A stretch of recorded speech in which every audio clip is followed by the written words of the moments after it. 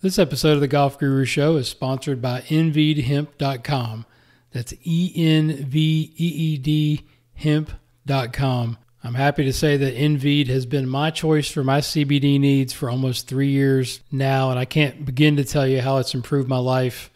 They come in 3 formulas: Clarity, Relief, and Relax. I typically take a Clarity drop in the morning with my coffee to get me focused and ready to go for the day. Some relief for my aches and pains or inflammation after a run or a workout. And then I do a drop of Relax before I go to bed that helps me get some of the best sleep that I've had in years. And my Whoop Band now tells me that it's definitely helping because my recovery scores have been higher than ever. Enveed Hemp CBD come in drops, roll-ons, and gummies, so you can take it however you choose. So go to enveedhemp.com and make sure you use the Guru code GURU20 for a 20% discount for life. You heard it right, 20% discount for life. CBD is a great supplement to keep you healthy and safe in these crazy times. So go get it. So let's get to today's episode. It's not what you know, it's what you can prove. You know how to cut to the core of me, Baxter. You're so wise. You're like a miniature Buddha covered in hair. I want to become a guru so girls will like me. Then I will like myself. Now, before we do this, let's go over the ground rules. Rule number 1. No touching of the hair or face. Of course. And that's it! Now let's do this! Are you not entertained? Are you not entertained? Is this not why you are here? Hello everyone, and welcome to episode 129 of the Golf Guru Show. I am your host, Jason Sutton, Director of Instruction at the beautiful Colleton River Club in Bluffton, South Carolina, and I am the Guru. I hope everyone had a happy and safe New Year, as this is the first episode of 2022. It is great to be back.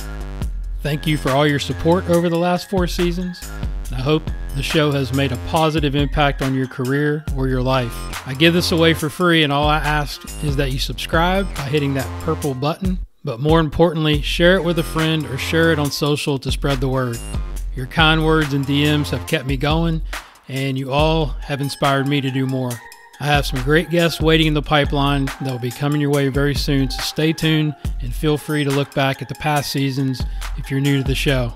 I'm very excited to share with you this week's guest, Mr. Rob Stocke. You can follow him on the gram at DAGOLFDOC, the Golf Doc. And he's a great Instagram follow, by the way, especially for you music lovers out there or you guitar enthusiasts. Rob is the Director of Instruction at the Long Cove Club on Hilton Head Island, right up the road from me. Aside from being one of the best golf instructors in the country, he might be golf instruction's most interesting man, and you're going to see why after you hear this conversation, as his career has taken a lot of twists and turns, and a very interesting one for sure, from his time spent juggling his music career, playing lead guitar in a rock band, and his obsession with Van Halen, to spending his youth working with legends like Jim Flick, Paul Runyon, to having dinner in Panama with Manuel Noriega every Friday night and hanging out and attending his daughter's 16th birthday, which is quite a story. And that's just the beginning, the tip of the iceberg for this awesome conversation. He also spent time at Millikan University Music School, where he kind of honed his craft and learned how to play guitar, and then finished up his career in college at Mississippi State PGM School, which led him to his golf instruction journey as well. So Rob invited me over to his house on Hilton Head Island to record in his music studio and have a few glasses of wine, and everything started flowing after that. So the next thing you know, we're 2 SD cards full later and over 3 hours of audio gold. So I broke this one up. It was a little bit too long and split it into 2 parts. So we've got part 1 coming at you, which is about an hour and a half, and then part 2 will drop in another couple of days to a week. So sit back and enjoy this amazing conversation with the brilliant and entertaining my friend Rob Stocke. Enjoy. Shall we rock and roll? Rock and roll. Did you never try to sing? Yeah, I can't sing. Not a. There is one lyric on our MFI album where I actually did spoken word, but live I would jump on the mic. I was always the one who did the band introductions, and there's a very hidden video out there of a band when I was 18 that I get up there and I'm like, "Hey, Decatur." Because you have a great radio voice. Oh yeah, You great know? face for radio, right? I think so. I mean, officially, welcome to the show. Hey, Rob thanks, Stocke. man. Yeah, exciting. It is exciting. It's cool. Yeah, we've long time coming. It's been one of my goals. Is that I'd right? listen to it all the time. I'd be like, dude, I want to be on there. Yeah, I've always wanted to have you on, especially since, watching all that went through with COVID and, it's like, oh my God, this guy's even more interesting. Yeah. Not that I'm a guitar player, but I mean, we'll get into it. Yeah.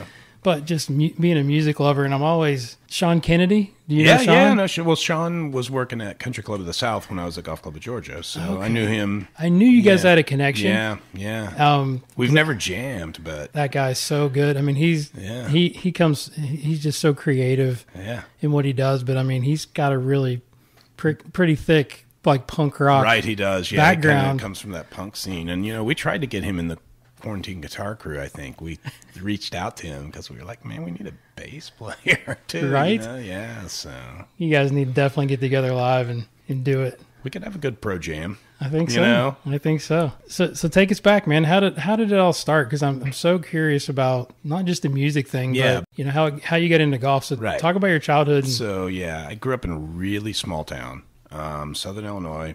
A couple thousand people. Basically, it was a lot of farming, some factories. My dad was a judge, and he had played golf at Washington University in St. Louis. So my mom was a good player, and so they would take me out to play a little bit. I'd ride around the cart, whatever. I think ordered me my first set of clubs when I was probably 7, and I'm left-handed. Really? Okay. Yeah, I'm left-handed. So they ordered left-handed clubs, but they came in right-handed. And I played for like 6 months, right? And my dad's like, "What are you doing on that side of the ball?" I'm like, "I don't know."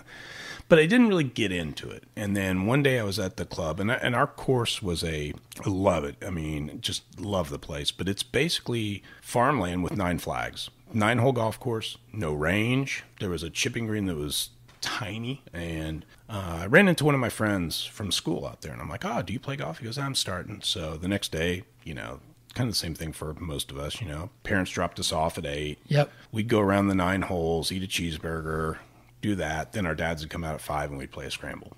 Well, we didn't have a pro. There was no pro at the course. And probably my second or third year that I was really into it, some people moved in to run the golf course. And they had 2 boys that were our age. So we had a foursome. And it was just, I'm not going to say it kept us out of trouble. It kept us out of more trouble. But, we'd play it backwards in the winter, and, we'd race all the private carts to see whose private golf cart was the fastest and get our ass kicked for that and all that. But so we all just played. And what kind of kid were you? I was kind of an athletic kid. I played a lot of sports. Enjoyed them. You just kind of had to as a kid.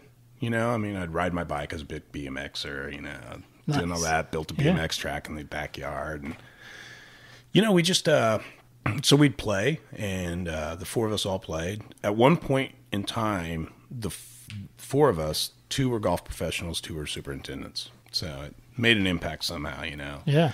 But I don't know, so in high school, I played a lot of sports. I got into music very early. Got into music about 4th or 5th grade. Like really, the Beatles turned me on, and I was like, this is great. And, got a guitar, didn't know what I was doing. Once again.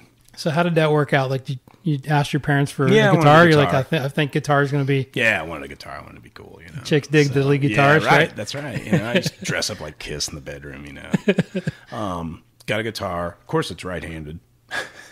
So of course. I'm like, okay, well, whatever. How do you, went and took some guitar lessons, and it was hard then. We didn't have access to music. We didn't have you could sometimes get the radio station from Evansville, Indiana. So how did music intertwine with golf? Yeah, so I wanted a guitar. you know, got it. Right-handed, didn't know how to play, you know. Went to a guy, he shows me like, you know, the typical stuff, some notes and stuff like that, and how to play some chords. And that was cool.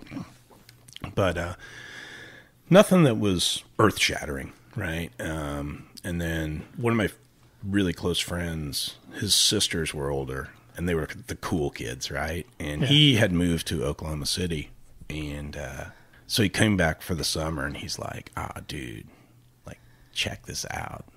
Van Halen. Like, holy shit. Yeah, God, this is where it started. Like, what? Yeah.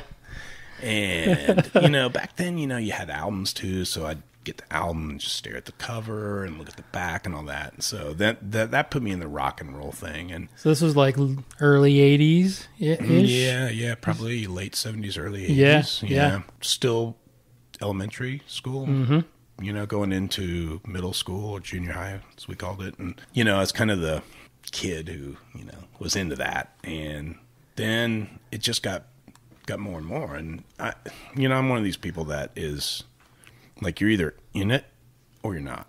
Like, I either do something and I go, I just want to do everything, or I want to do nothing. The only thing that I can kind of do half-ass is bowling. Like, I can bowl and have fun. Yeah. I just try to spin the ball, but I don't care if I'm good or bad.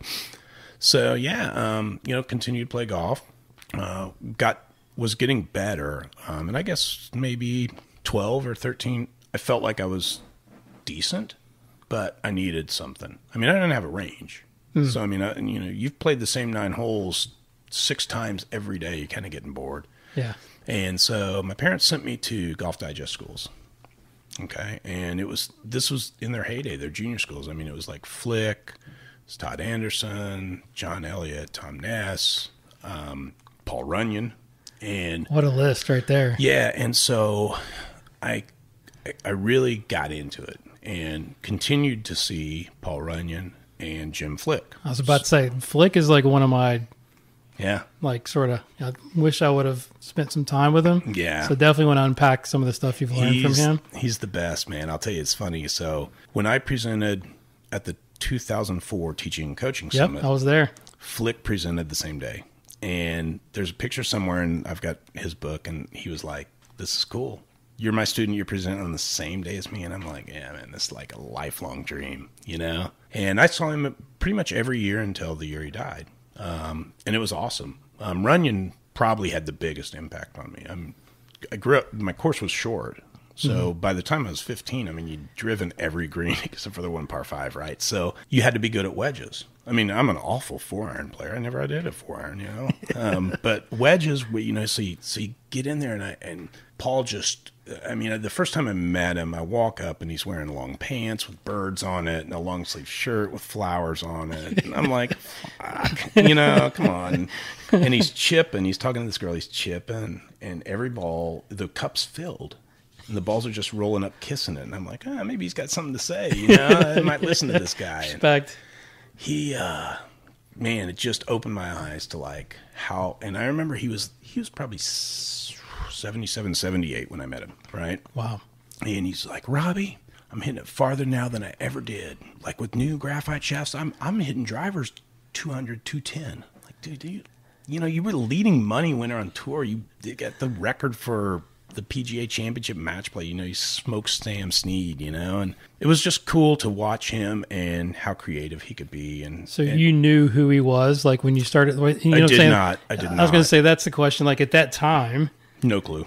You probably didn't have a clue like how good this guy was, No how clue. much of a legend, right? And then people started telling me, like, you get the second. The old guys are going, "Do you know who you're working with?" Right. And you know, I turned his book on, which is like my prized possession book. He gave me, you know, signed copy when I was a kid, and I tell people like that book's so far ahead of its time. Like it's still ultimately relevant. And you know, if you look back, he invented the belly putter. He had the thing, you know, where he'd reach his putter and attach it. And he was just so good. And, you know, a lot of that stuff people don't necessarily teach, even though it's still relevant. Sure. But I'll tell you, the coolest thing, so we'd be sitting there and he'd be like, okay, Robbie, let's do something. And take the range ball, right? The old striped range ball. And he'd set it down so the the stripe is parallel to the ground. And I'd stand maybe 6 feet in front of him, and he'd be like, count it. And he'd hit a wedge shot, and it might spin one time. I'm like, and to this day, I know enough about golf, I can kind of figure some stuff out. Still can't figure out. He would hit a pure knuckleball. It would just go up. It might turn half a rotation. That turned once, Mr. Onion. And he said, look, I grew up on sand greens in Arkansas. Played with my brothers. They were all long. I had to learn how to stop it. And somehow he created this. I mean, I think he's still using the sand wedge he had as a kid. So what do you remember technique-wise? Like, if you had to go teach it to another golf pro, and like we are now, like, what would be some of the high points? His putting is 45 degrees inward and upward. So you put your elbows against your side. You turn your forearms 45 degrees inward and upward. So kind of Mike Shannon-esque. Little Mike Shannon, yeah. Okay. And everything's locked in. Mm-hmm. He liked to play the ball off the front foot. He liked to chip with everything, 4-iron down. But he had all these different, he had a cut pinch, like a cut lob, spinner, all that kind of stuff. Use a lot of different clubs. Same technique with the arms 45 degrees inward and upward, elbows close. And that way, if your wrist flipped at all, it only flipped it square. So for the listeners, you're basically having sort of a palm open, weak grip, strong grip, opposing, almost like an old Corey Pavin putting grip. Well, right? Corey Pavin used Paul's method. There you go. Okay. So that would be, and it's genius. I mean, it just if you do flip it, you're never closing it. Did he talk at all about body pivot or body rotation, or was it more about the club? It was more about the club. He didn't talk a lot about rotation. I do remember. Like, I was struggling, so in high school, I guess, I work on my wedges all the time, right? Now, we didn't have a range, and I had a shag bag. It had 53 balls in it. My dad would count it every time I came home, I could hit from the fourth woods on the left to the third fairway on the left if nobody's playing. But I'd go to the football field summer, and nobody's there. I'd park it on the goal line and, 10, 20. And so I was learning the clock method, right? 9 o'clock, 10 o'clock. I'm like, nailed it. Could do it all the time. Well, then I'd be in a tournament and 9 o'clock and I'd feel it go to 10, right? And then I'd dump it and it sucked. And so I'm like talking to Paul and he goes, look, F that, man. Just what's 40 miles an hour to you? If your swing's 100, what's 40? I'm like, I don't know this. He goes, do that. Okay. Well, that went about 40. Okay. Do it 50. Ah, yeah. There's no radar. There's nothing measuring that, nothing but. But I could sense it. Yeah. And from that day forward, and I say this in all my clinics, I've never thought about where my backswing goes. Never. And I'll hit shots and I'll be like, I don't know if it goes back any farther or shorter. I don't care. Don't tell me. But I know this is my feel, And it was more speed coming through and really took some pressure off me. And, man, he was awesome. I mean, it was just sick to watch him. Watch him sit around and hit chips and pitches, and dude, off the chain, man. Guy was the best, and he's not in enough conversations because I believe if you look at his stats, from what stats they have, his lifetime average on tour from 80 yards and in is like 1.79 shots. So he holed out more than he didn't get up and down. I mean, it's just stupid. That's crazy. And just for the listeners, we're enjoying some really good wine. Sitting in the studio. The studio. This is amazing. So I appreciate that. Yeah. Also, in high school, I'm managing two things right now. I'm playing in a band, playing golf. Backtrack a little bit. How does that start? Like, how does the band start, and how do you even get good enough to play in the band? I think don't skip some steps here, because I'm curious about how do you. I mean, I look at guitar players like you. I'm watching on Instagram, and I'm like, man, that's amazing. Like, it's just, I guess it gets to where it's complete memory, right? Yeah. Or so much. I mean, you're not sitting there looking at a sheet of music, and you're sitting there riffing off these Van Halen tunes and Tool and all this other stuff. And I'm going, what the heck? Like, how good do you have to get? And then you've played in a band, as we'll get to. But I mean, talk to us about the early days. So I there was no instruction again. So that's what blows my mind. Trying to play with the radio, right? And I remember maybe 7th grade, talked my dad into loaning me some money so I could get a big amp. right? It had to be big. So I get this huge stack, and it can't even fit in my room, so it's in the garage. And, back then, I mean, everything was loud. Like now I can set my amp up to play at bedroom level. It's no big deal. So I'd open the garage door and I'd be out there just playing this crap. And I was so bad. Yeah, I mean, say, loud but terrible. Like 20 little fourth graders would ride their bike up and sit and watch. And I'm just like rocking out. And I think I'm awesome and I'm sucking. So God, that's so bad. So, but, so there was a town next to us, like 30 miles away that had it was a bigger town. Right, like that's where we'd go to cruise chicks and stuff, And you're 13, bro. Yeah, right. I mean, I was on your bike or your skateboard or what's going on? So eventually, like they had a music store. So go up there and met a couple guys and tried to start some stuff in my town, and it didn't really ever. I mean, there just wasn't enough. I mean, there's a legend of this guy who was like 8 years older than me. Oh, he can play the Star Spangled Banner with his teeth. So that became my goal, right? To learn to play the Star Spangled Banner with my teeth. And I used to just work on that so much, because I thought that's what they say, right? This guy can do that. I want to be that guy. Yeah. So that worked. And then, I mean, when I got into high school and started driving, I'll tell you, this is a funny story. Here we go, yeah. So I'm an eighth grader, and in our town, basketball is the sport. Like we're a basketball town, and those are the studs. Obviously, I was not one of them.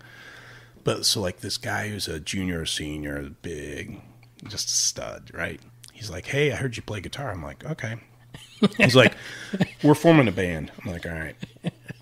We want you to play." All right. So they come and pick me up, and they put me in his car, and they drive to the little town next to us. And the whole time I'm in the car, I'm just thinking, they're just going to take me in the country and beat the shit out of me. Like that's what's supposed to happen. These guys are super cool, and they're just going to kick the shit out of me.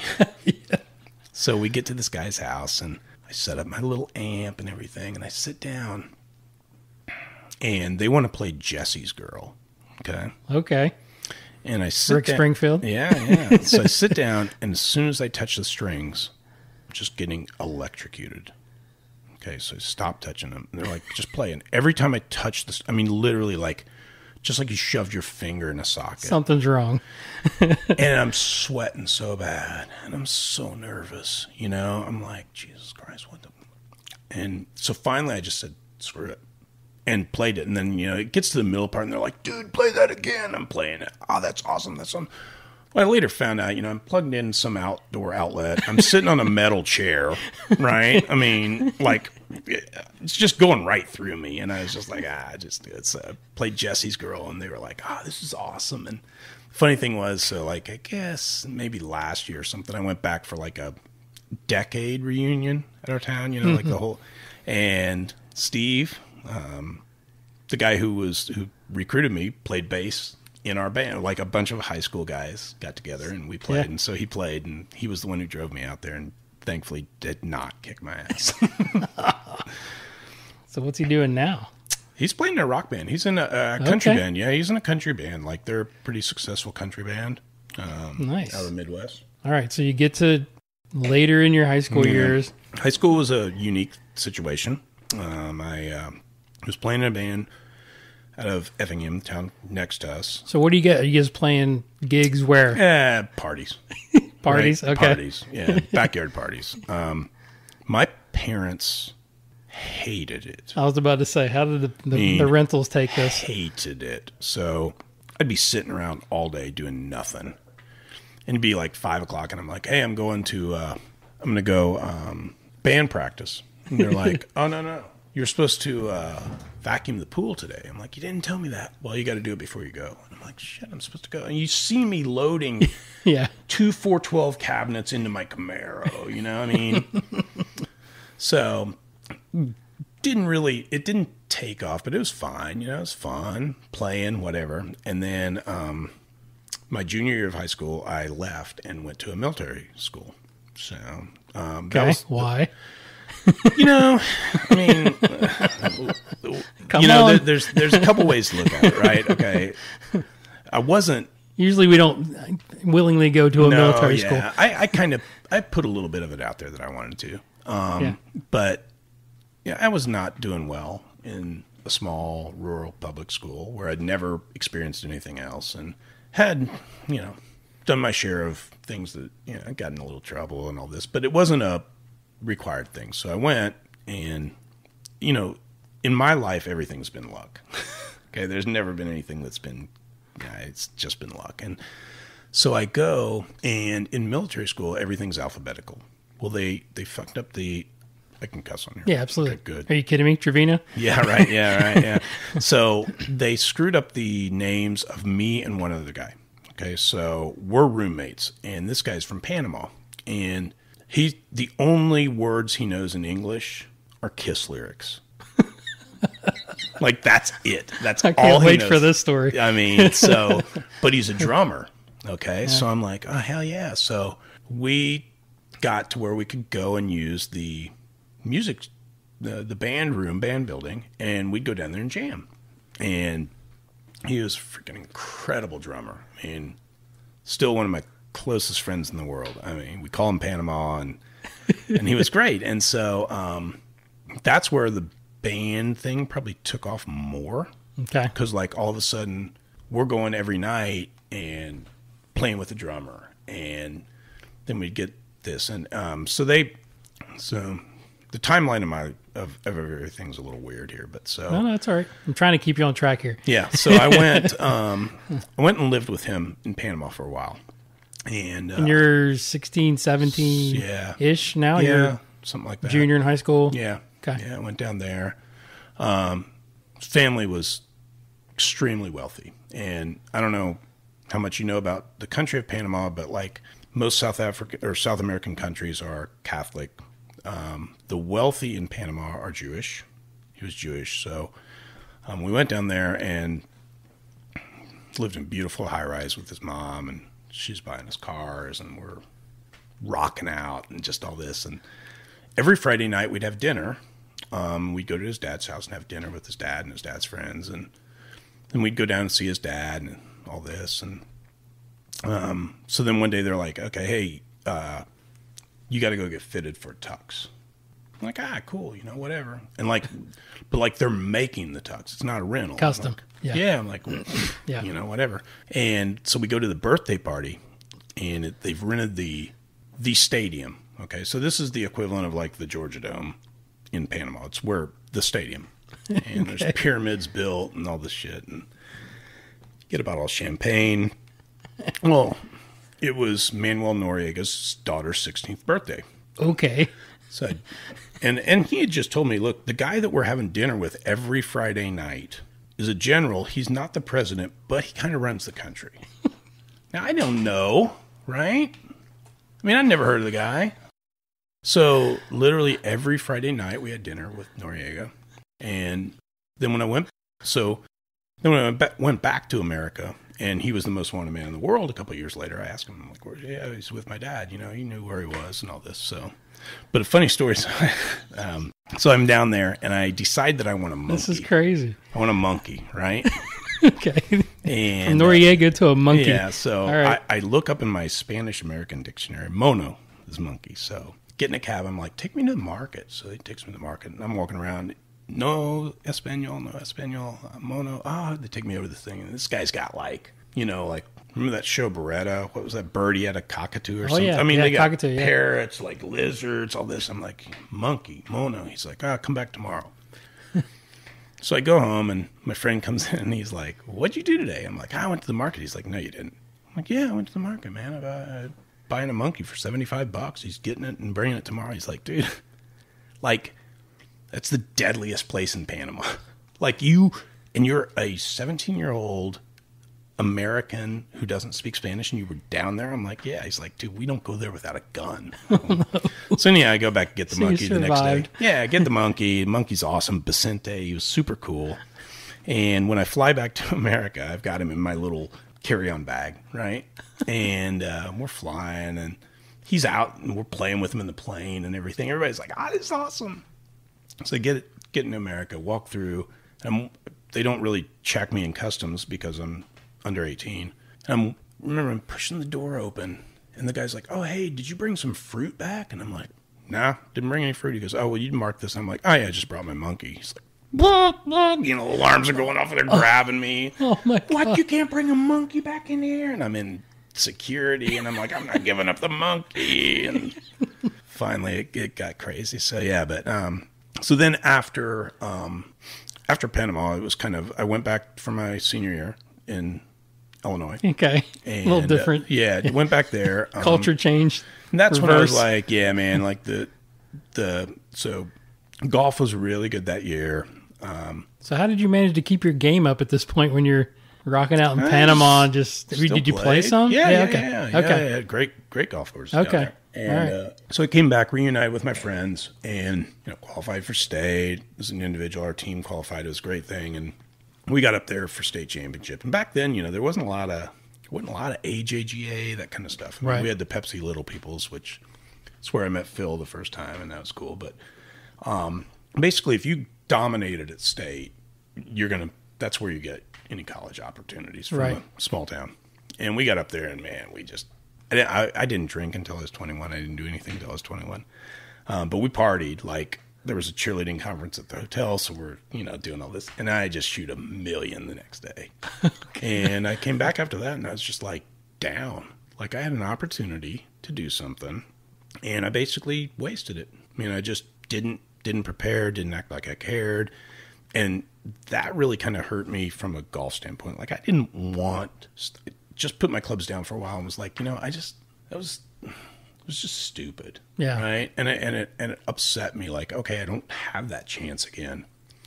So then I started kind of, pursuing the music thing a little more. And so what, college had to be like in the forefront college here? was in the future. Yeah. Yeah. I was like, how are you making these decisions? Like you're thinking about going on tour with a band, or you're thinking about college? Like, how does that all fit in? I'm such an idiot. I don't know how you did all the stuff we've talked about off record at the same time. It's amazing. Yeah. So, help us fill in the blanks. Yeah, there's a lot more too. When I was at military academy, I was actually a fencer, a junior Olympian. Oh my fencer, God! Shut up. Yeah, so that was kind of funny. But you and James Hong. Is he a fencer? Yes, yeah, he was. I'm not that good, but yeah. So anyhow, I started looking at colleges and was still looking at golf, right? And so my dad played at WashU and then transferred to University of Kentucky. So UK was kind of always on my radar, and I went and took a visit, and I just didn't like it, And the coach was like, "Yeah, probably get you a walk on here or something." Didn't like it. Went to Mizzou. That's where my mom went. Stan Utley gave me the visit. It was cool. Okay. I've talked to him about it since then. Yeah. I didn't know who he was then. Right. Looked at that. Looked at Ole Miss, which I loved, and then I found out that if you're from Southern Illinois, it's not the place. I mean, I'm not an Ole Miss guy, right? So, and then there's a fine arts school 2 hours away that I visited, and I didn't like it. Just like, what am I wasting my time for here? But then I ended up going there. Okay. But this helped your music, right? That's sort of why I went, because I'd kind of cut the cord with golf at that point. Like, I'd kind of been like, okay, this is, and I went and was around some just amazing musicians, amazing, there's arts, there's all these different things. And what's the school called? Millikan University. Okay. Yeah. So, and it was just wow, this is, I'm sharing a suite, and one guy's a rockabilly chicken picker, and there's classical players, and you just got all the cool influence. Different genres. It's like Fame in the Northeast. Yeah. So, now so that, and then I got into some bands, and now we're playing, and now you're pushing yourself, and I'm getting instructed. I mean, it's funny. So I got up there, and you had to do an audition the first week, and you just played guitar, obviously. I thought I was awesome. I mean, I'm walking in like, you guys get ready. You're gonna see. You're gonna be blown away. And we walk in, there's like 5 or 6 kids sitting in the hallway. These guys are playing shit that, like, I'm like, huh, what? Like, I'm going to come in here and play some Whitesnake, you know? These guys are playing Bach and all this, and I walk in there like, play this scale. I'm like, I don't even know what you're talking about, bro. Like, you want to hear Still the Night here? Come on, feel some noise. What do you want, man? Some Van Halen? And they're like, look, dude, you're way too far over your head. Like, you can't do it. And I'm like, no, I'll do it. Tell me what to do, I'll do it. And they're like, okay, well, we'll give you a shot, but here's what you do. And Dude, you're Channing Tatum in Step Up 1. yeah. Haven't seen that one. That's Okay.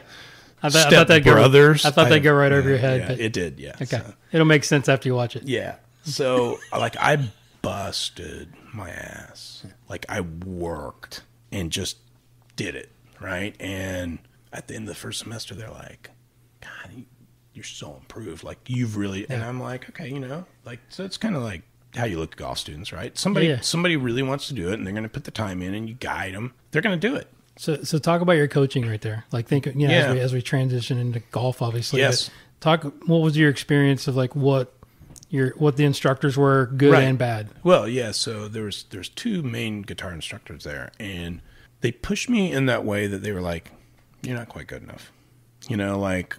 So you had a little edge. Either pissed you off or like you right. go, Like, and you know that can go both ways, right? You could push somebody and push them away from it. Yeah, I mean, exactly. I could have quit gone or in you could and dig gone, in. Where's the business school? You know, and but they were kind of like, you know, look, yeah, it probably could, but then I would ask them, and I was always asking for more. Like, what if I do this? If I can play this, is that what's next? That kind of stuff. And I want this. Nah, it's too advanced. Let me learn. And then when I did it, and the compliments and the praise that came from it was over the top, right? Like, meant a lot more to you. Wow, Sure. like, you know, and so it was really cool. I mean, and you know, look, I look at it now with the juniors I work with, you know, or did. I had a bigger junior following in Atlanta, but you know, sometimes that little praise or that little thing that you say to them, it doesn't mean a whole lot. I mean, it means a lot coming from it. It's a quick saying, but that will grab them, you know, like, oh, coach said I did this. And yeah, I remember that. And they were very cool. We had a class called Rock Lab. Okay. And they put everybody in a fishbowl, like guitarist, bassist, drummer, singer, keyboard player, blah, blah, blah. And they drew them out, and you were a band. So come up with a set list, and you had to play a show to get credit. Okay. So you might have a Right up your jazz alley. bassist, you know, you might have a classical singer, who knows, you know. And so we did that, and that was crazy. There is a video of it out there. I was about to say, is any of this on documentation? This is, it's kind of funny. I still keep in touch with those guys because one of them was my college roommate who was awesome, and you know, and that was we weren't a great band by any stretch of the imagination, but it showed you had to collaborate. Sure. Then I remember, I guess it was my sophomore year. My parents were not over. They called it Heavy Metal University. Okay. They're kind of like, hey, look, you know, this isn't. You need to do something. I'm like, no, man, this is awesome. And then one of the guys he was like the best guitarist there, and he'd gone to L.A. and he came back, and we're all like, oh, he's got to be a rock star. He's like, oh man, I'm playing a Holiday Inn at night, and I'm like, you know, vacuuming hotel rooms in the day, and we're like, what? Like, It's not glamorous. But you're good. Yeah, you know. So I started thinking, you know, I kind of maybe need to think about things that talent equals success, right? Like, if you're the best accountant in the world, there's a good chance you're going to be successful. Like, somebody will pick you up, right?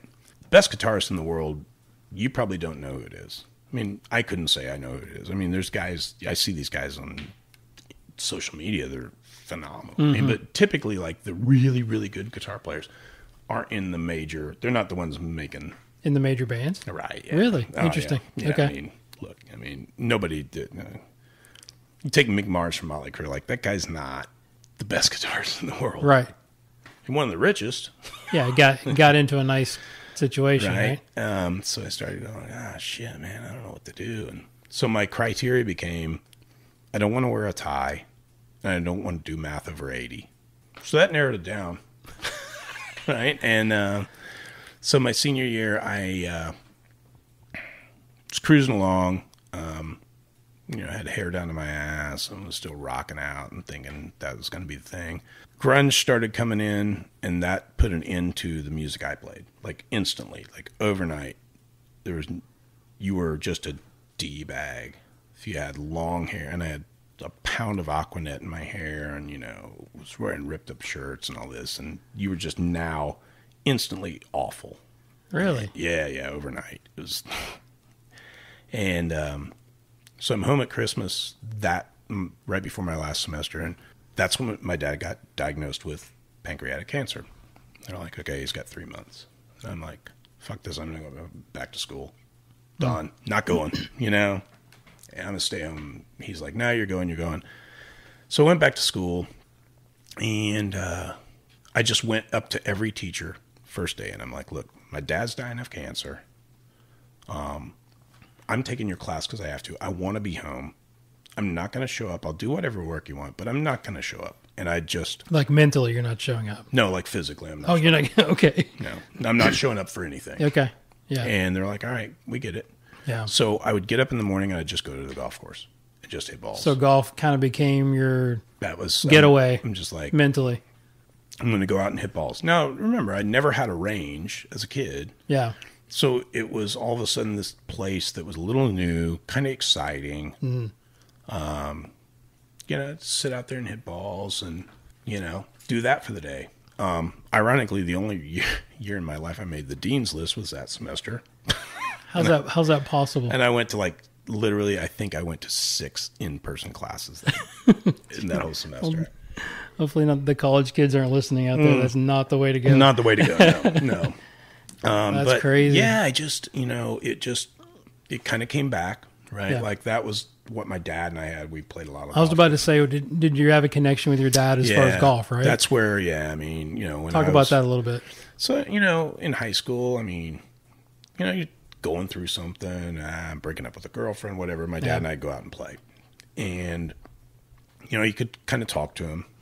I still to this day remember the first day I dropped an F-bomb slamming a club, and I was like, is he going to kick my ass, whatever. But no, it was just, that's kind of where we went and had talks. Mm-hmm. And, we could go out there and we might not say anything for 5 holes, and then we might, and he was a great putter, like the best putter I've ever met, ever.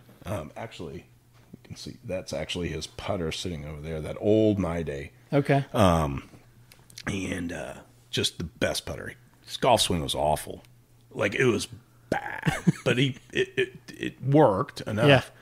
But I'd sit there and bomb it by him and hit it up there, and he'd make putts, and I'd miss putts, and I was just like, this sucks. I hit it better than you. He's like, it's not about that, that kind of thing. And so it was, that was our time, man. That was like and we, I guess, I remember the last round we actually played together, we were playing with a friend of mine and his dad, and young guys versus old guys, and we just talked so much smack, and they beat us. And, it was just one of those things, like, we played better, they scored better, beat us. And this when he was sick, or it was right before he was sick. Like 4 months before, maybe.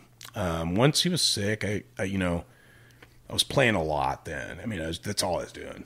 So I literally definitely all into golf now. Wake up, go to the golf course, come down, see him, and I said, I wanted can you come out and ride, and see something, and he couldn't.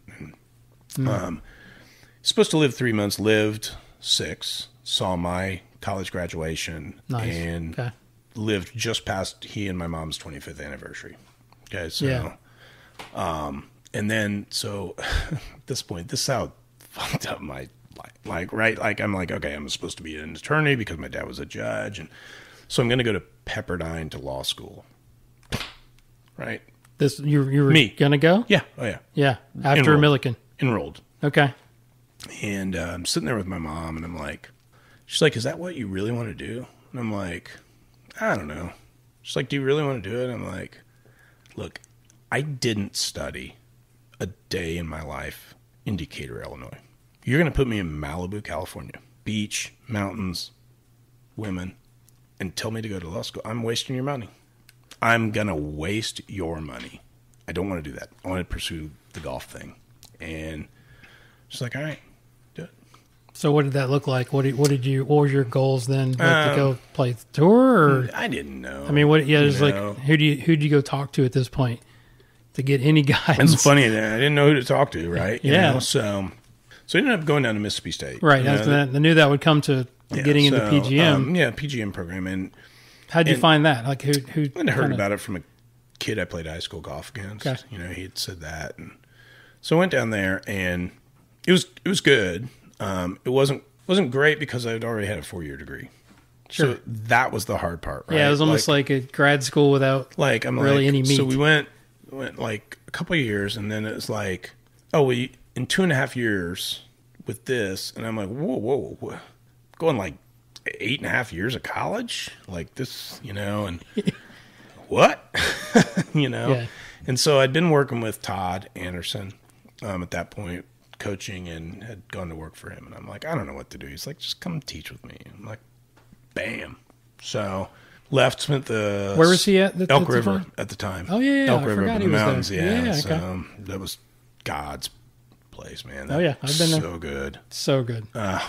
and so I'd spend the summer, and then he's like, come and work for me in the winter. So probably your first break, really, if you think back on it. Right, Golf wise, first right? golf break. Yeah. Because there was no breaks happening from Flora, Illinois. I was gonna. Okay, there's nothing. Yeah. And he's like, you teach at Golf Digest schools, you'll be an assistant. And I'm like, perfect. So, and so I went down there, and my first year I was, you know, I'm a grunt, right? Okay, paint the lines, and they said, set up the video, and you're going to run the video. Okay, well, I had 2 massive VHS cameras, those huge VHS cameras. Oh yeah, right? I remember. We had an AB splitter box and a 13-inch black and white TV that they drew dry erase markers on, right? So I'm splitting the screen and I'm watching them teach. And so, you know, I'm like, okay, learning, right? And we do this. And so my learning curve, and this is, you know, it's funny. I was listening to your podcast with Eric Alpenfels, who's a good friend of mine who also, you know, he's a golf school guy. And we've talked about this a lot. And I said, you know, so like at the end of my first year, I would say, okay, if I saw a student and Flick was teaching, okay, here's what Flick's going to teach. If John Elliott was teaching, here's what I think John's going to say. You know, if Todd was teaching, this is what he's going to say. Yeah. So then I went back to Elk River, went through another season there, you know, okay, this is good. Then second year of Golf Digest schools, I'm watching students and I'm like, okay, this is what so-and-so is going to say, but I think so-and-so would say it better. I was starting to understand styles, communication, right? Like why, you know, and I remember Todd saying to me, he goes, look, man, this was when I was starting to get ready to teach. He's like, look, you know what causes a hook? I'm like, yeah. He's like, but the difference between you and I is I can tell him 5 different ways to stop it. You can tell him one. And I'm like, he's like, we all know what causes it, right? Okay, well, it's going left. Let's say the face aim left. Okay, that's great. But how are you going to tell him how to stop it? He's like, you know, I can tell you 5 ways. You can tell me one. Mm-hmm. And by my third year, I would look at a student and go, okay, here's what so-and-so would do. Here's what so-and-so would do. Here's what I'd do. This would be my approach. And that's when I sat down with Todd, and he doesn't have a clue how big of a mentor he is. I mean, like, I've talked to him. He still doesn't know. I mean, he had massive effect on me. And he's like, yeah, you probably need to go on your own. You know, you probably need to start teaching. And so I went to Birmingham, worked at a club that was new, Old Overton, which was fabulous. Community course, brand new golf course, great head professional. Jim Brotherton Jr., he's PGA. So you were the professional head teaching pro, or were you just like an assistant? Just like, yeah. But they didn't have anything. Like, there's nobody teaching. Yeah, so you I came started in teaching, yeah. basically more experienced than the rest of the guys. And I was passionate. I'm like, I'm going to buy a laptop, and I'm going to have a video thing and all this. Yeah. And it blew up, and I was just teaching so much. And Jim, he was National Professional of the Year, he's in the Hall of Fame, and he was like grooming me to be head professional, right? Mm-hmm. And we had some good talks, and then I just was like, I just don't know, man. I just don't know if that's it. And the Atlanta Athletic Club job became available. I interviewed and got it, and I talked to Jim, and I'm just like, look, this is what I want to do. It's a big job. Yeah. I mean, awesome. I mean, at the time, it probably wasn't. It was, big as now. yeah, it was right. But like, that's an awesome club, yeah, right? Yeah, it was crazy. And he's like, I think that's great, man. Just do what your passion is. Like, if you want to teach, I'm like, Jim, I don't want to run a tournament. Yeah, I don't want to Yeah. inventory shirts. This is what I like. And it's funny, I took that job more because I wanted to be in the Pacific Northwest. I just wanted to be out there, right? I wanted to be in Rocky Mountains or Portland or something, be a grunger or whatever. And I hadn't gotten any job interviews. Like, I'm sending my resume off and nothing's happening. They're like, dude, you're coming from Alabama. Yeah. Like, you're going to pull a trailer up. And I'm like, no, it's a great place, So I figured if I go to Atlanta. So what do you think got you the job at Atlanta? Like, what do you remember that interview? I remember the interview, yeah. So Tommy Brandon, if you know Tommy. I know the name. Tommy had legend. had just left to take the director of golf at Augusta Country Club. Yep, there you go. And had built an amazing learning center there. Like, it was off the chain. I remember going over and, I was probably ahead of who I should have been as an assistant. Like, I had a laptop and I don't remember if it was V1. It's what system I was using, but I was using some system and I had a program, right? Like, I had books of like, okay, this is what my winter program was like, where we trained in the men's locker room in the winter and, just different. I mean, I'm an outside the box guy, right? So I'm like, we'd do this and this was, and I had all these programs and I don't expect that many people came in with that much.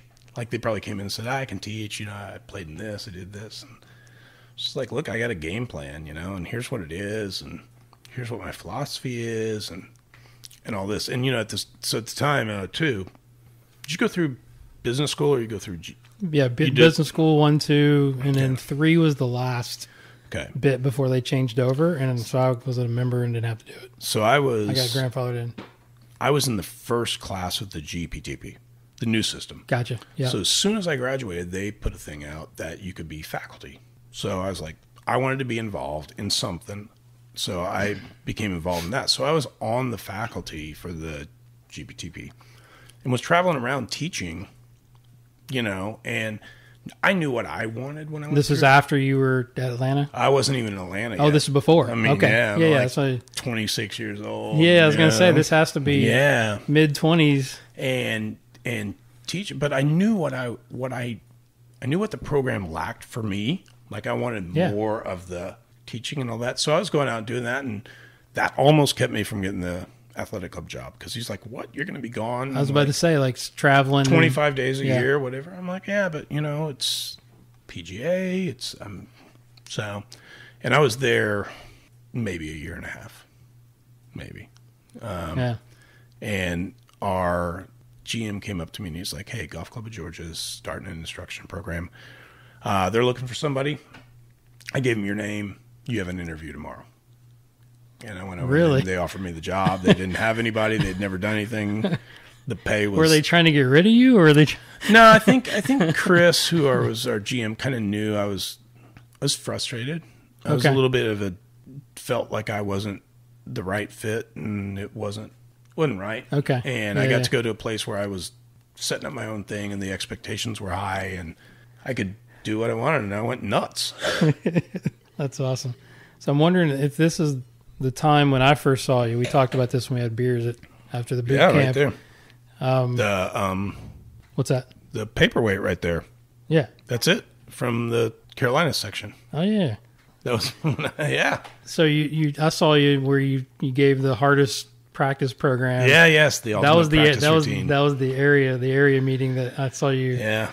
I think that was about this time. Is it early 2000s? I want to say 3, 4-ish, maybe. Yeah, probably. I can't remember. Probably that area. Dude, you seem like you've done like 20 years in like 5 years. Yeah. Felt like it, right? That's a compliment. But I mean, it's like, no, seriously, it's like, it's amazing how quickly you've transformed your career and made decisions it seems like you call it luck. That's bullshit. No, okay? it is luck. No, it's obviously you got to have some breaks along the way. Sure. But you've created those situations. The Golf Club of Georgia job was a break. Going in and having a blank slate, right? And it was a players club, new money, a lot of good players. And then out of the blue, the TaylorMade mat system comes in and we get that. The first 3D motion capture system. I mean, that was without a doubt a career changer for me. Right. So that's a good lead into early technology. Right, yeah. Right? That's before gears, before TrackMan, before a lot of stuff we're using now. And we had a discussion, and we've talked about this a couple of times, but like, how did that come about? What you learned from it, and then it created that opportunity for you to speak at the coaching summit, teaching summit. Yeah, I mean, that's amazing. It was. It all happened fast. They came in and they said, "Hey, we're thinking about doing this thing." One of our board members, I think, was an investor in the company that was making it, and they had made like some movies, Avatar and stuff that they were. Yeah. And so we went and looked at it, and I said, this is cool. Yeah. And so the next thing I know, it's in our building. We made a room for it. And so these engineers are there, and they're showing me how to like scale people, right, and put the dots on and all this. And so then somebody hits a shot, and I'm like, okay, well, what's that mean? Like, what's good? Okay, there's their knee angle, and there's what's good? I don't know what's good. And they're like, we don't know. We just coded this thing, man, so. It's up to us to like figure it out. Right, yeah. And there wasn't a baseline. It's like, we were chatting about this earlier, like, you didn't know. I mean, you kind of knew. You kind of know what you think, right? But at the same time, it's never been measured, really. Right. So I spent a few weeks out in Carlsbad at TaylorMade, who had the original system. Spent a lot of time with a guy named Brian Basil, who's a close friend of mine, and we're going through and we're looking at, what do you see pattern-wise with good players, bad players, all this kind of stuff, What happens if we move the markers? If we put them on wrong, does that give you a skewed version? All this stuff. And then I just jumped on it and just ran with it, man. I was just like, this is great. I mean, I remember being there at 8:30 at night, just hit some ball, pulling one of the food service guys, hey, come down here and hit a shot, because I'm trying to figure this out. Yeah. So were there any commonalities, like you said, dude? Yes. Again, it's like we look at back in even ball flight days, right? Right. Started figuring stuff out with TrackMan, gears, and even AMM before, which kind of the original, I guess, after the mat system. Do you remember anything that's sort of like, all right, what I'm getting at is like that you start formulating a framework of like, all right, nobody does everything exactly the same, but you start thinking about matchups and what works and what doesn't work. So two things that I always thought were interesting, and I'm not saying this is correct now by all the information we have, but what we saw, okay, was that with every elite ball striker at that time, which were all TaylorMade staffers, okay, Sergio and this kind of guys, that at impact, their shoulder lines were identical and on top of their toe line. Okay. So I go to the coaching summit and I present that. And I say, here's what we see. Hips are massively open, but the shoulders are on top of the toe line. So they're not outside the toe line. They're not open to the toe line, nothing. Hardy presents right after me. And he's like, I remember that. He's like, blew it up with the 1 plane, 2 plane. Shoulders got to be 20 degrees open. And I'm going, but he's not measuring. I'm like, that's one of the first things that and then one of the things I loved was on the putting. So this was kind of around the year Fred Funk made the Ryder Cup, like out of the blue, right? Won the players. And all this. We had him putting, and I would show it to young students, and I'd say, okay, look at this setup. What would you change? And they're like, well, his shoulders are closed, his feet are open, his forearms are jacked up, and I'm like, okay, well, you just cost him the Ryder Cup. Like, because his path and face were so good, right? But his setup was jacked up. And I'm like, don't look at something until you see what's going on. There you go. Right? Yeah. Like, it's easy to see his feet are going here, his shoulders are over here, it's all jacked up. But you haven't seen the result yet. And this guy's coming in with a 0 face angle every time. Dude, this guy's 47 years old or whatever. He's going to play on the Ryder Cup, and you're going to square his shoulders, and that's not the right answer. That's a Read learning deep. moment. Right, exactly. And that's the way you measure. Yeah. You don't measure because you have, I mean, it's difficult to come into any situation without having a bias or Sure. what we'd call preferences, right? Yeah. We all do. We but do, yeah. but you've got to have that restraint to go, all right, let's that looks funky. Okay, let's see what happens. Yeah. Okay. Well, wow, that was good. Okay, that was good. Wow, yeah. That was good again. Okay, now you got a decision to make, right? Right. Do I change this because it's going to look better? Yeah. Right. Is it going to perform better? Well, probably not. Yeah, exactly. You know? Exactly. That's so cool. All right, you want to take a break and get some more wine? We need to. Yeah. Yep. Now we're back. Okay. Yeah. Hold on. Open the door for a second, please. Yeah. Ma! Meatloaf! Had to give her that. There it is. Yeah. What's your favorite movie? Oh, man. You know what? Everybody goes Shawshank, right? And I love that. But That's a good one. Into the Wild. Ooh, that's different. Yeah. That's one of those that just gets me in every... What's that about? I'm not sure I've seen it. Really? I've Chris seen McCandless? every freaking movie ever. Alexander Supertramp. So it's about a kid. He graduates from Emory and takes all his savings and sells it and moves to Alaska. Documents it. It's a true story. So my movies, and any of my friends will tell you this, if it can't really happen or didn't really happen, I won't watch it. So if you talk to me about any science fiction movie So or the something, Marvels are out? yeah, I'm out. I mean, I love documentaries. I mean, I watch Detective Files and Forensic Files and 48 Hours and all that stuff. But Okay. Into the Wild, one of the great movies. Vince Vaughn's in it as like a secondary character. It is, I know you asked about books that people gift and stuff. I gift that book a lot because it's just man, there's some great quotes. He's living in Alaska in this bus, and it's not a happy story in any shape of the imagination, but it's good. But from a comedy standpoint, I love some Step Brothers. I bet you do. So Christy loves Wedding Crashers, Love it too. and so I don't know if you know, but I taught Owen Wilson for a while. Oh, I did not know that. Okay, so- talk about that. So got to meet him through his publicist was looking for a golf instructor. So I kind of got hooked up with that. And that opened up a whole door because that's right when Atlanta was making a lot of movies. A lot of movies there. There's a lot of movies been made in Atlanta. Yeah, so in my closet in here, sorry for you listeners, there's a closet in there with a bunch of my... We threatened to video this, but we just so couldn't make it happen. For her birthday, I got Wedding Crashers, the actual theater poster, and had Owen and Vince sign it for her.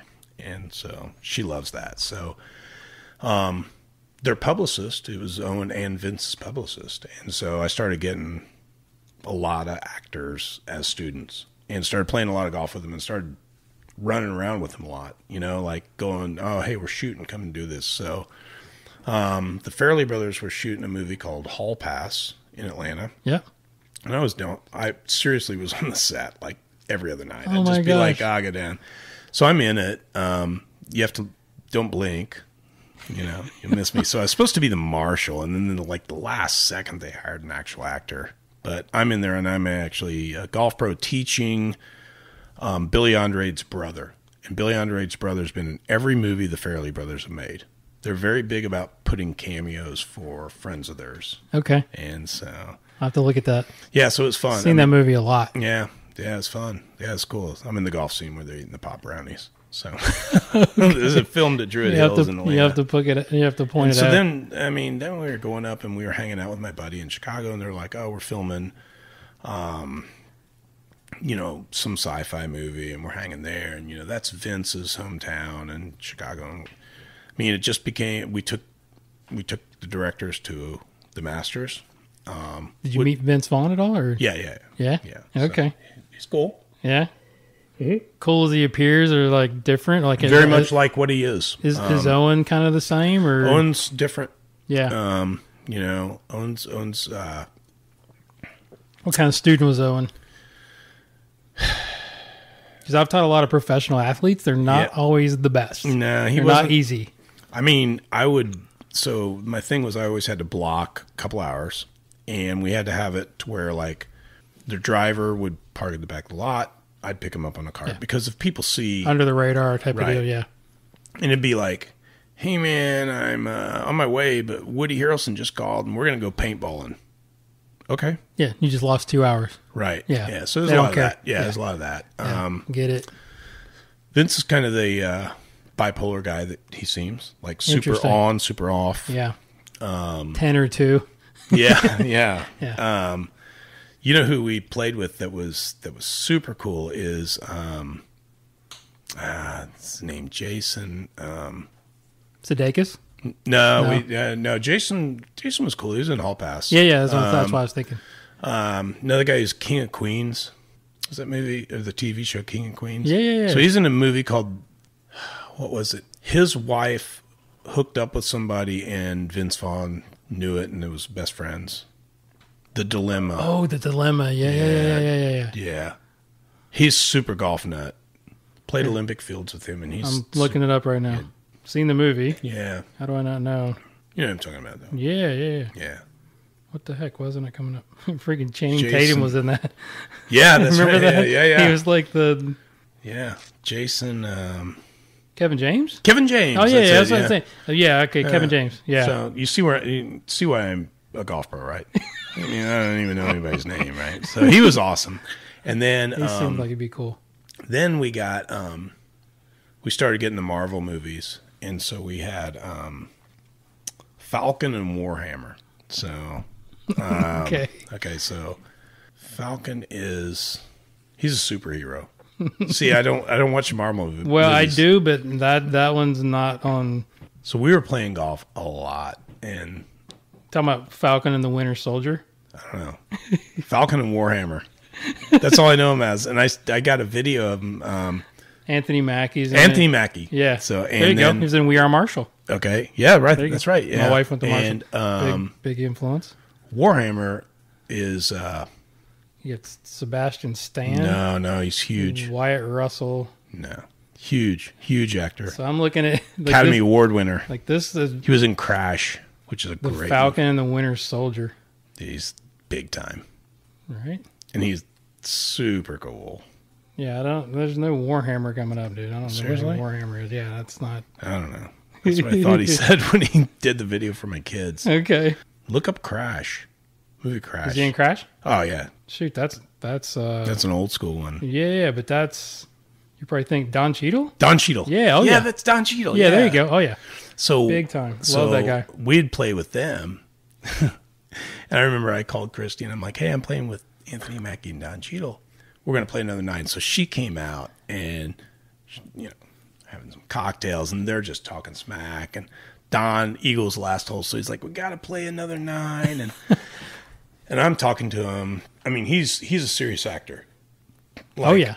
Yeah, he's like he is awesome on his craft. Like, it's like, okay, I'm not doing this for money. I'm doing this to act. And Anthony Mackie and I are talking, and he was like, yeah, I was going to play football. He's like, so I went to Michigan. I was defensive back. And he's like, second day, I'm playing, and I see this play break, and I'm ready. And he's like, dude, the biggest white guy I've ever seen just lays me out, blindsides me. He's like, I'm done. I'm out.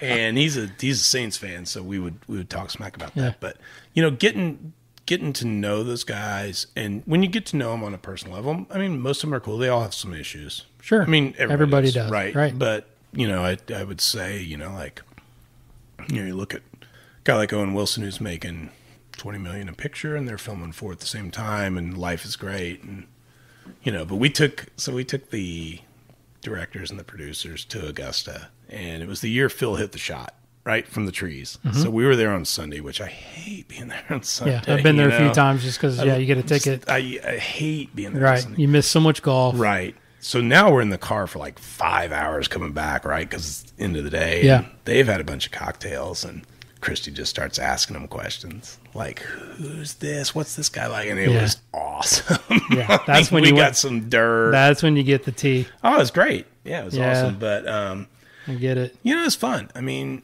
they're people, right? I mean, I'm not starstruck. Okay, I've been starstruck once. Yeah, I'm kind of the same way. I've been around a lot of celebrities, and you teach them. I've worked with Kevin Harvick and a lot of whatever. Yeah. like he probably liked me because I could care less about racing. Right. You know what I mean? I'm just Right. like, I just want to get you better at golf.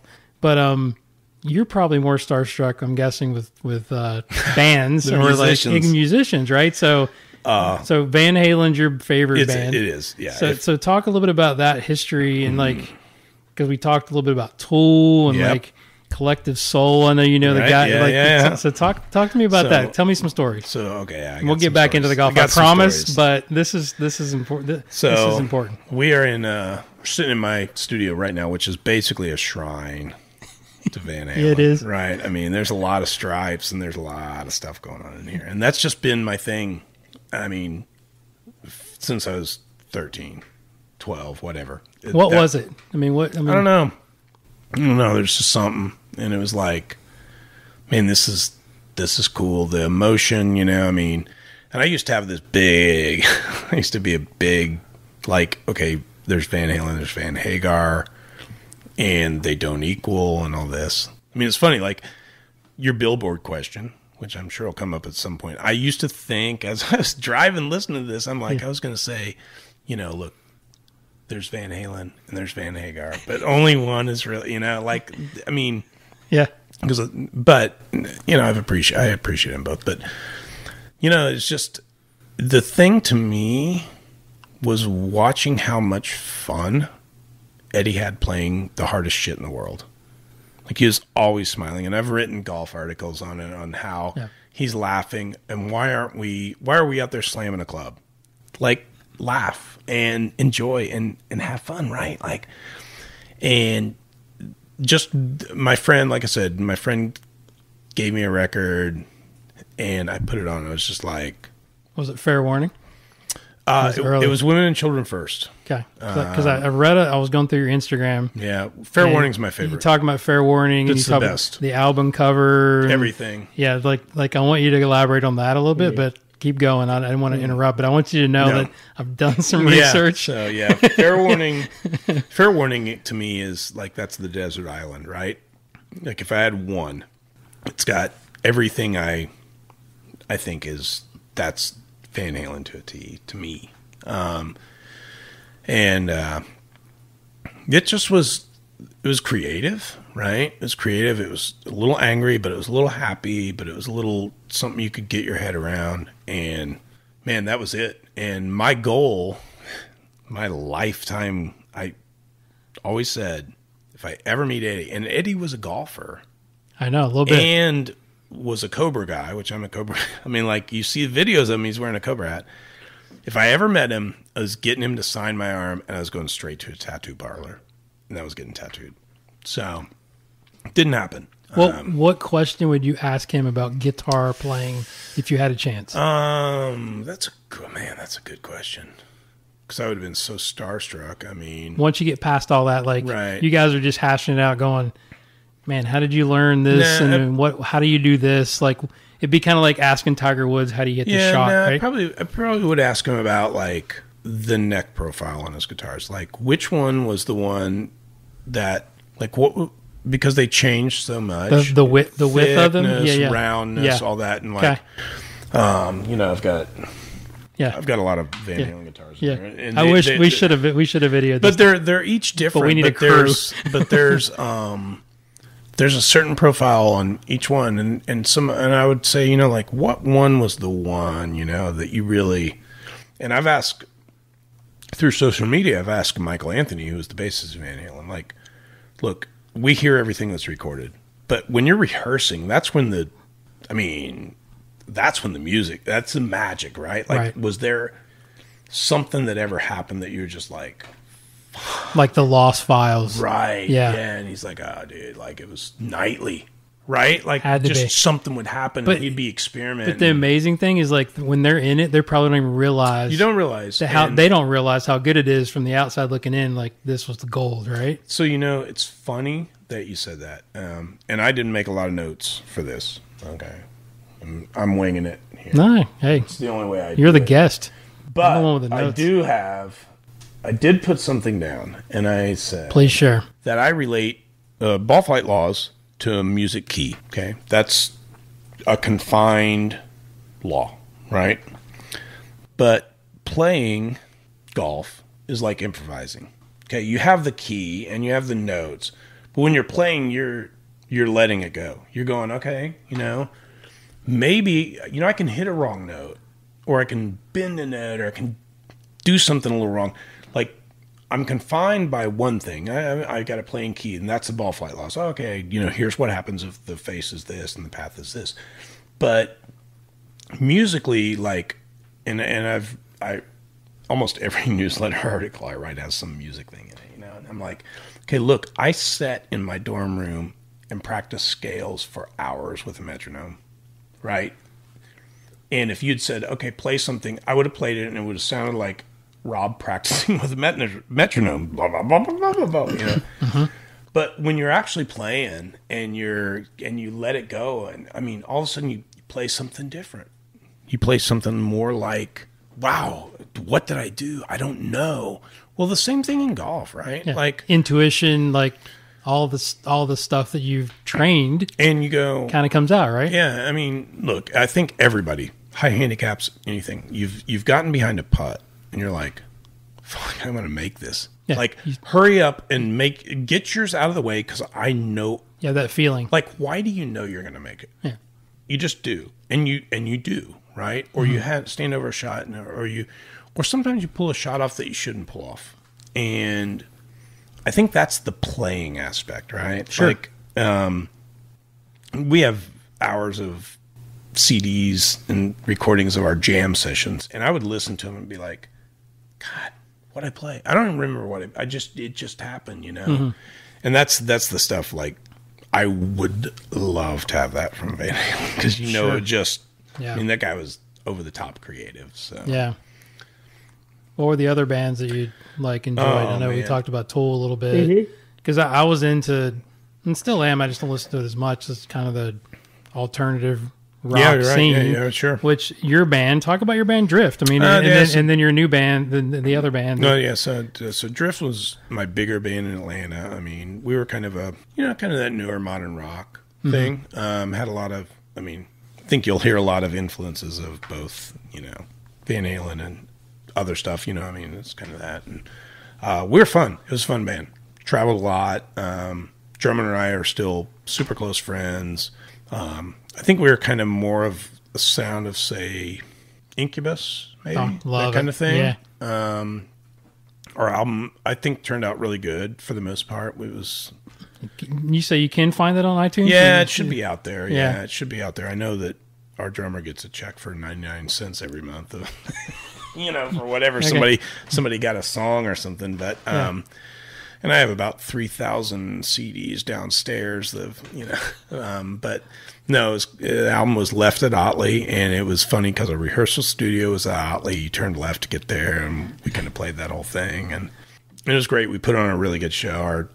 The singer was an IT guy, and so we had a video screen that synced up with everything, and it was sweet. It was, for a club band, it was cool.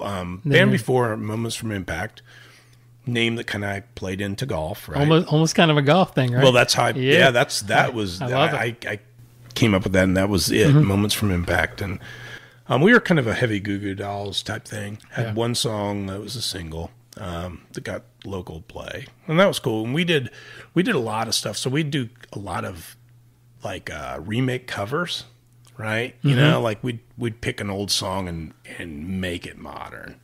And that was fun. Yeah, that was a good time. And so you left off with how your band ended, I guess, or what your genre was. Yeah. And then when you were telling some stories, you had some good stories about some of the band members you've met, some of the famous people you've met. Mm-hmm. You talked about meeting or fitting a player. Right. That's where we left off. Okay. Yeah. So I was fitting a guy named Brad Avery, guitarist for a band called Third Day.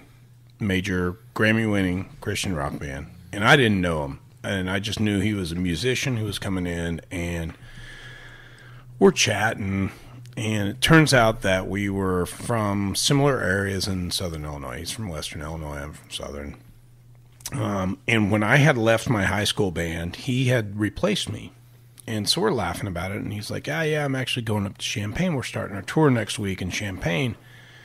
And I swear to you, the words are coming out of my mouth. You're going to play at Mabel's. Mabel's is the club. That's where my band played. That's just where you played.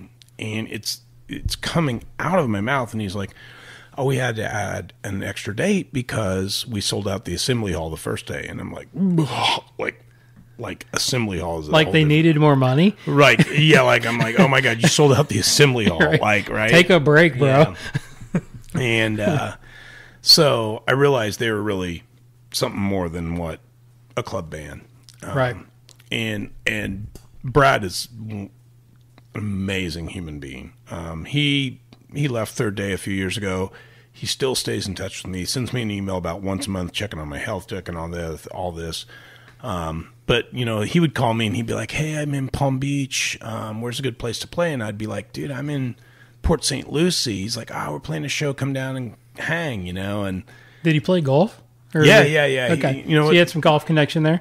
He liked it, yeah. So I've sent him some clubs and stuff. And he, the funny thing is, so on the mat system, it measured tempo, right? Like backswing, downswing. And nobody's been better.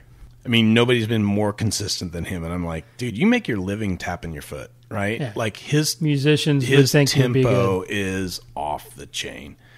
And, you know, we'd go, I mean, I hung with him on a lot of shows. And if you've been backstage on a rock and roll show, going backstage on a Christian rock and roll show is a lot different. Like less hard drugs and it's not. Yeah, alcohol. I mean, you know, but no, Brad is one of the great people in the world. And you know, it was really cool to kind of get close with somebody. I didn't realize he was who he was. We had a connection with golf, and he's been a big support for me for a long time. So tell the story about going to the studio and going to heaven. Going to heaven. So yeah, he called me one night and he's like, hey, I'm laying down tracks for our new album. You want to come down? Well, yeah, you know, I mean, you're Grammy. So I go down there, and Ed O'Brien is the producer, who is massive, super well known, has done everybody. And they're doing some guitar tracks and they're laying it down. Ed's being cool, talking to me, and we're going to change this thing, we're going to do this. And then he just looks at me and he goes, you want to go to heaven? I'm like, God, I can't wait. So he pulls down. It's an attic stairway, right? Like you pull the little rope down and the ladder comes down. And we walk up there and it's just... Metaphorically, it's literally above you. It's like guitar cases. And he's pulling, okay, this is the one Dylan uses. And this is the only one Tom Petty's used to record these albums. And this is what Audio Slave recorded their albums on. And this is Bruce Springsteen's. And I'm holding these guitars. This is a 58 Gold Top. And I'm going, like, these are the most valuable, like, they're the tones that we've all heard, right? Like, and I'm just sitting there going, man, this is the coolest thing. Like, holding these things that legends have recorded their albums on. And he gets it. I mean, he knows it was a cool thing. He asked me to go. And he's just pulling out the good ones, like opening this up and handing it to me. Oh, man, yeah, you know, and I'm going, man, like platinum records have been recorded. Oh, yeah, this is the only one he uses for this. And we play that into this amp, and this is how we get that tone. And had you ever talked to him about who his idols were? Like you talked about earlier. No, so that would be an interesting discussion. So Brad, the guitarist, he and I have talked a lot, and he's a Van Halen guy. But Ed O'Brien, I mean, he's done everybody, and very, very unique engineer, producer, and didn't ask, but he's done everybody. He's done Bob Dylan, he's done Incubus, he's done Audio Slave. You know, how about that? All right, it was pretty legit. No doubt. Any other like good stories about rock stars before we kind of get into your last phase of your career here?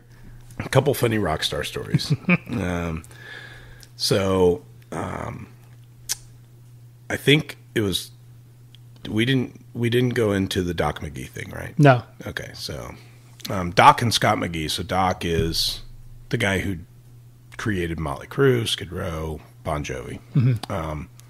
So he and his brother run their management company, and Doc is legendary for what he did in the 80s. I mean, he produced everybody, he was a manager. And so I started working with Scott, And I think you mentioned him earlier. I might have mentioned. Yeah, but I don't think you went into too much detail. If we're going over, that's fine. No big deal. Edit, right? Yeah, no problem. And so they were like, they're managing Kiss and Motley Crue, and my kids were young, right? Like 7 or 9. And, for me as a kid, like 4th grade, Kiss was just a thing. Like they were, I'd draw the Kiss faces. I'd put on, and he's like, oh, your kids like it? I said, yeah. So I get this box in the mail, and I mean, it's massive box, like massive. And it's from Kiss headquarters.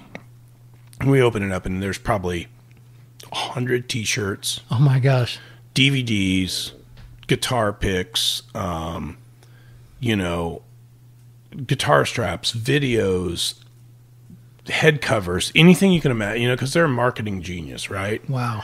And so my kids start kind of watching the DVDs. Like it's a thing, right? Like, oh yeah, there's explosions. And so Kiss and Motley Crue are coming to town. And so they're like, hey, look, if you want to come to the show, we'd love for you to bring your kids. First show they've ever been to. So I call a kid who was like my best friend growing up, like in grade school days. And I was like, hey man, he's a rocker, I'm like, hey, you want to come down and see Kiss and Motley Crue? He's like, yeah, man, I'll drive down, cool, and I'd take him, like, we lost touch, and then we reconnected through Facebook like everybody does. And I'd take him to Augusta, and I'm like, hey, why don't you come down and check this out? We're going to go to the show. He's like, all right. So we go driving up, and we pull up to an area, and the guy's like, nah, this is no go. And I'm like, here's the code word or whatever. So we pull in, and we park next to Tommy Lee's bus, right? My friend's looking at me like, dude, like, what's going on? And so we get out, and they take us up. And so the boys, they'd given the boys like these, those temporary tattoos that kids get. Yeah. So they'd given them that for like, henna tattoos. It's like face paint, right? And so they had that on. And Scott comes and meets us. He goes, oh, no. That's not going to work. So he takes the boys to Kiss's makeup artist, who does their faces, right? Jeez. And we're on the bus with Doc and everything. And so we go, and my friend's just flipping, right? Like, so then we walk, and I mean, you can see there's sitting on my desk is a picture of the boys and Christina with Kiss, with them with the makeup. That's incredible. And then they're like, go on stage. We're going to get some pictures. So the boys and I, we have pictures of the boys and I sitting on Tommy Lee's 360 drum set with the crowd behind us. And then we're out in the crowd, and my friend looks at the kids, and he's like, dude, this is your first concert? And like, yeah. They're like, yeah. He's like, it doesn't always work this way. Like, this is not normal. This is not how it works. This is not normal. Another good one. So good for you, man. That's so cool to share that experience though with the kids. So in our rehearsals building, a lot of national acts there. We'd see national acts every night, and like Seven Dust recorded. They rehearsed next to us. Collective Soul was just down the hall. So I saw Ed rolling a lot. Like, we would see each other all the time. We'd, hey, hanging out. Hey, what's up? Have a beer. Chill. And so I went to go to David Tom's party. I've known David for a long time, and his charity event was at the club where I worked in Birmingham. Mm-hmm. And so I'd go over there. And so I'm over there one year, and Ed is playing, as well as the singer from, If You Could Only See the Way. You know that song? Yeah. Tonic, yes. There we go. Yes. There you got me singing. All right. Love it. Enough wine. That wasn't bad. I saw Tonic live in Charlotte. So amazing. It was him and Ed. And so, we're in there taking a whiz, and Ed's like, dude, what's going on, man? How do you know David? I'm like, oh, yeah, I know him, blah, blah, blah, whatever. Yeah. So 2 days later, I'm out at the club. And there's Ed. And I'm like, Ed, what's going on, man? He's like, dude, what are you doing? You playing in this thing? I'm like, no. He's like, what are you doing? Just hanging out? I'm like, I'm working. He's like, what do you mean? I'm like, I'm a golf pro. Like, this is my job. He's like, what? Oh, my God, I'd trade lives with you. I'm like, yeah, let's fucking do it, right? Okay, exactly. You're a rock star. And he's like, yeah, you're probably right. And he's like, dude, I didn't know. I just see, every time I see it at the studio, I see it at these things. I thought you were just like A guitar player. Like a minor league musician just hanging around, right? And I'm like, no, bro. I'm like, this is kind of my day job, you know? And it was awesome, man. But those guys love it. You know, Alice Cooper used to come out a lot, you know, a lot of those guys. And to me, I always loved getting the guitar players and stuff like that because I could talk to them about shit that I was into, you know? John Bell from Widespread Panic came out one day and we were going to play and he's like, I left my putter on the bus, man. He's like, do you have a putter I can use? I'm like, yeah, sure, man. I got 1,000,000. So he's picking them up. Most people pick up a putter and they wave it around a little bit, right? Like he's like hugging this thing, smelling it. Nah, that's not it, man. I'm like, dude. Finally he finds one. He's like, yeah, this is it, man. And John actually went to UGA to play golf and quit like his first week because Widespread was taken It's off. amazing how many guys that can actually play. It's nuts, right? Lost the passion. Yeah. And like find something else. I'm trying to think of like Stained is one of my favorite bands. Oh, yeah. And what's the guy's name? Aaron. Yeah. He went country on Right, us. he did. Yeah, went into his acoustic thing and then went lead country. singer. Right. Like I was so kind of disappointed, but like I didn't know if you had any interaction with those guys. No, I mean, that was my favorite bands. So when I was in Birmingham, like the luckiest thing. So like a member that I taught owned a studio and he was the promoter for Alabama and he owned a club. Like, and it was the club where bands like one tier down from arenas would play, right? Mm-hmm. And so he's like, and it was 3 blocks from where I lived. He's like, you're on a guest list, you plus one. And so it'd be like a Tuesday night. I'd be like, okay, so Better Than Ezra's playing. Okay, I'll go see them. Or Megadeth or whatever. And so they are that's the place where Train, if you know the band Train. Yeah, absolutely. They got noticed from Birmingham. So they were hanging out in Birmingham. And we were hanging out with those guys. Like, their album hadn't come out. We were just sitting around partying with them just after, you know, they're a local house band and partying. They're like, yeah, man, we're starting to get some airplay. Atlanta's starting to pick us up. I mean, it's awesome. And Unbelievable. I'm going to tell this story because I promised I would never say it until my friend was dead. Okay. But I'm going to tell it. Honored to have it on my podcast.